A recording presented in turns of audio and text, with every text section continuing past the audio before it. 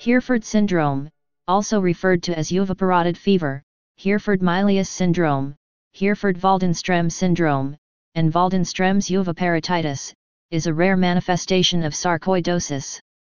The symptoms include inflammation of the eye, uveitis, swelling of the parotid gland, chronic fever, and in some cases, palsy of the facial nerves. Causes. The exact cause of Heerfordt syndrome has not yet been definitively determined.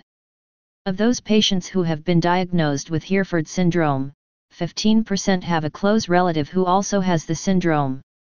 One possible explanation is that the syndrome results from a combination of an environmental agent and a hereditary predisposition. Mycobacterium and Propionibacteria species have both been suggested as the environmental agent, though the evidence for this is inconclusive. Diagnosis and treatment.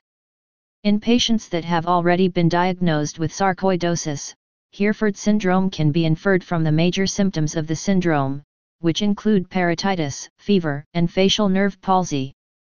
In cases of parotitis, ultrasound-guided biopsy is used to exclude the possibility of lymphoma. There are many possible causes of facial nerve palsy, including Lyme disease, HIV, Melkersson-Rosenthal syndrome, schwannoma, and Bell's palsy. Heerfordt syndrome exhibits spontaneous remission. Treatments for sarcoidosis include corticosteroids and immunosuppressive drugs. Prevalence. In the United States, sarcoidosis has a prevalence of approximately 10 cases per 100,000 whites and 36 cases per 100,000 blacks.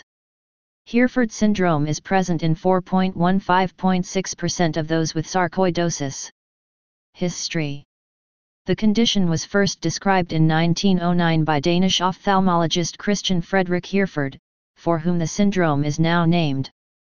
It was originally attributed to mumps, but after further studies by Swedish Dr. Jan G. Waldenström in 1937, it was classified as a distinct manifestation of sarcoidosis. Please subscribe and thanks for watching.